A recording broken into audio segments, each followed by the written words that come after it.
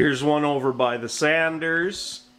So if I want to use the sanders, I can just start the rotary phase. Right? Sanders are ready to use.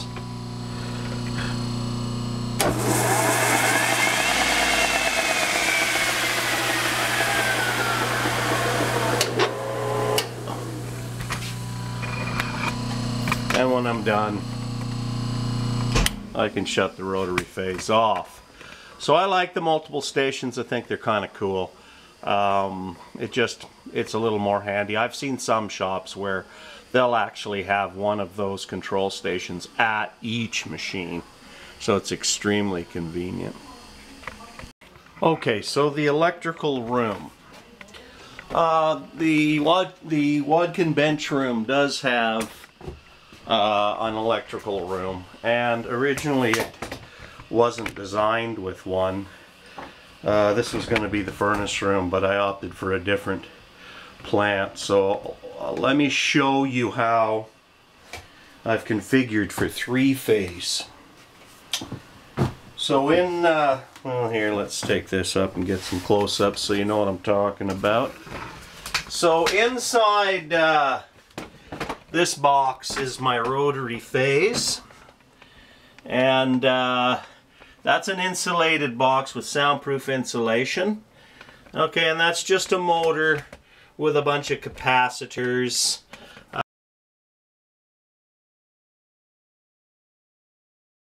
You can buy these typically.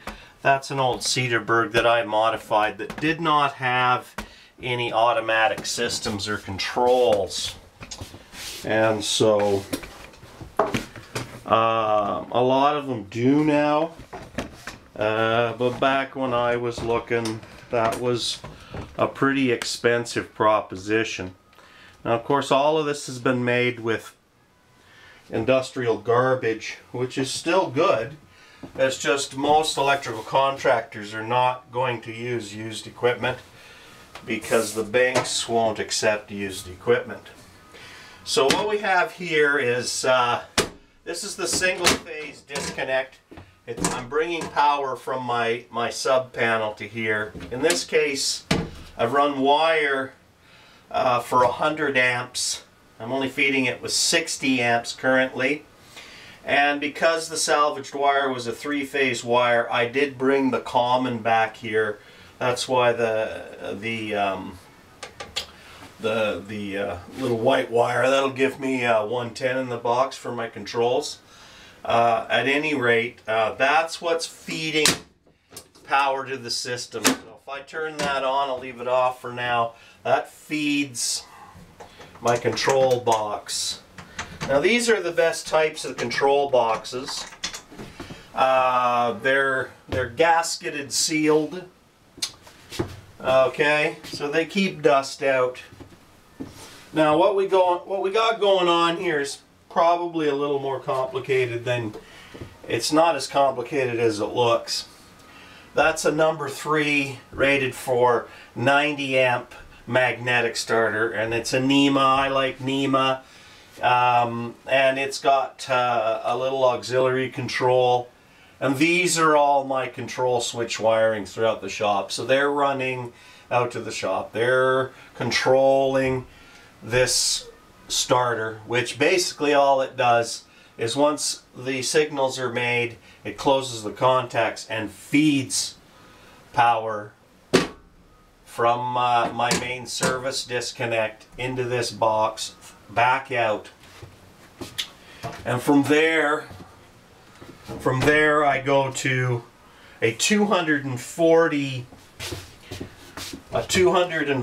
volt bus box. Now these are pretty easy.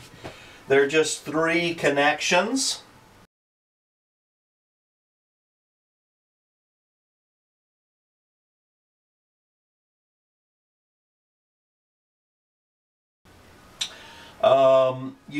You don't need, for machinery, you don't need circuit breakers.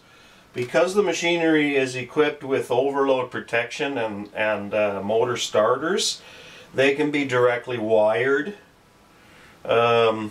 and in some cases just using disconnects. In fact, most factories you'll find just have a lot of disconnects. So it goes through that starter. The two lines go through that starter and liven up two bars, the red and the black, and that's my generated line. My generated line, then the idler motor comes back and it hooks on to the red and black. And then from there comes out the blue, which I'm calling the generated leg from the idler. And what I've done with the generated leg from the idlers, I've actually fed it all the way back. You can see it coming up here, and it goes through that contact block. So when that contact block slows, no generating power on idling down can come into the system. It just, I have the thing. I don't know if you need that. I just added that. And then from there you can just hook on, go out and put plugs off of there. So that's your 220. Okay. And then what we have here, that's for the 240 volt system. Requires no transforming of power. Now I also have 600 volts, so out of this bus box, the 240, I'm feeding a 600 volt rated disconnect, which is feeding a 9 kVA transformer, 600 to 240. Out of that transformer, I'm feeding a fused disconnect to a 600 volt bus box, and from here livening up 3 bars, and we can feed 600 volts from here up to 9 horsepower's worth of machines, and that's fused. I also run those to disconnects. Okay, this is a typical control station in the shop. I've got them. I can add them as many places as I want because I'm running from a 3-wire control on the magnetic starter in the electrical room. And from the bus boxes I run to a square D fused disconnect. So this allows me to shut off circuits right at the machine, and this one's particularly set up for the PK and the mortiser. And you know, it's fused. I got all my connections in there. Close it. That puts the power on. Now, of course, the rotary phase is not running, and so just to save me time, I've got a start-stop station here. So if you just let me shut the fan off.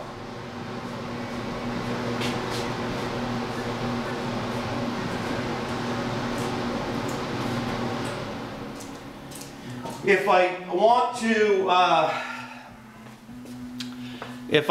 to, you know, work on the PK, which is 600 volts, I just come over here, and you heard the rotary phase come on, and I'm ready to run on the PK. So,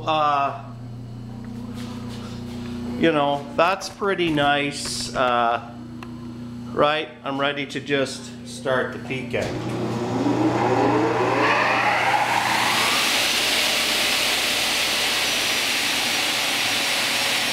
So the disconnect also feeds a plug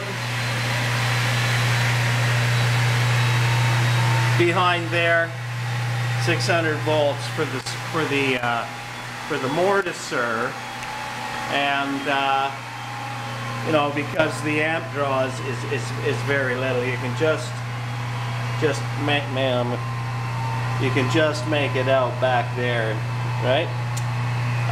Very easy to add. That's how the shop is fed with 600 volts out. So what I've upgraded this winter, which is kind of fun, is Marty in Kingston gave me a bunch of stuff that he had built for a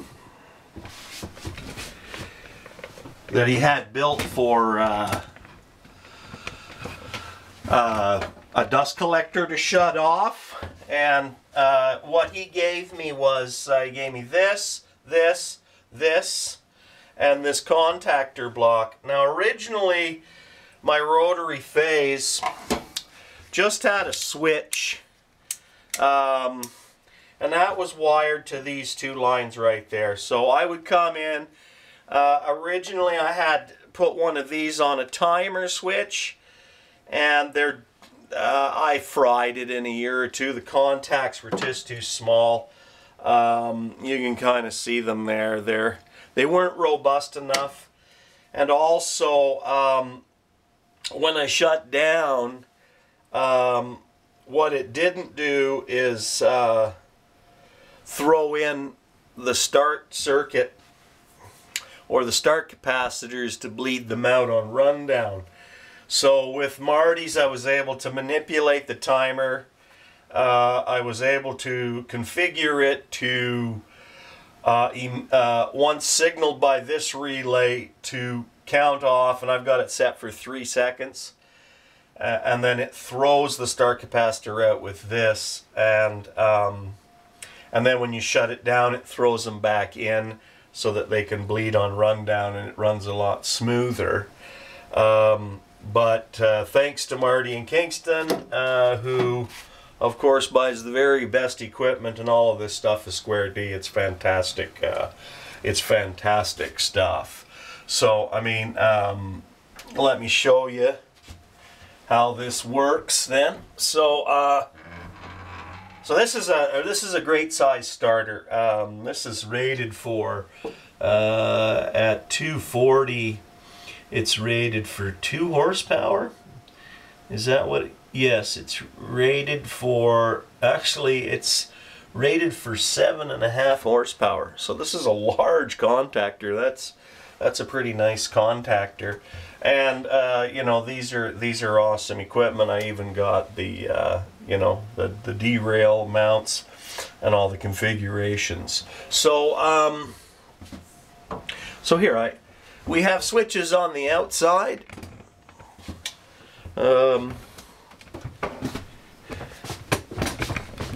I have switches on the outside, and well, the other thing I meant to mention is Matt's been scouring the internet and found me these voltage amp readings that are actually connected to each one of the legs and give me voltage balance readings and amperage draw on the lines.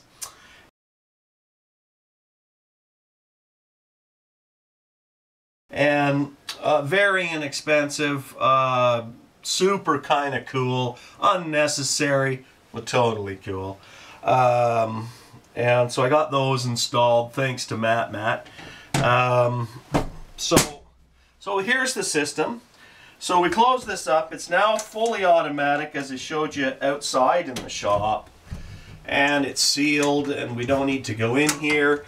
The only thing I might add is on that contactor that takes my start blocks, and there's still 2 contacts left, which I might use to operate a cooling fan on my idler. And so it would only turn on when the idler's running. And that would be fully automatic as well. Because I have 110 here, I could just put a little fan in there just to keep things running cool. Okay, so panel has lockout. I put these in. Okay, so you can't start it with that, although I would do it. So so we turn it up, so we juice it, right, and there we go. You heard the click. Now these are kind of cool. These are the things Matt gave me. So those are my voltages. That's my wild leg. So those are my 2 lead legs. So Matt explained that the amps at 18 is not really a true reading. That's actually 9 amps, so that's what the idler's drawing. And right now I'm reading a half 0.5 amps, because that's the transformer. So the transformer takes a little bit, and if I actually disconnect the transformer, you can see I'm at 0, and when I put it back on, it takes about a half an amp. That's really cool. I've got an indicator light. At any rate, that is the 3-phase electrical room in the shop. Hope you enjoyed. Thanks.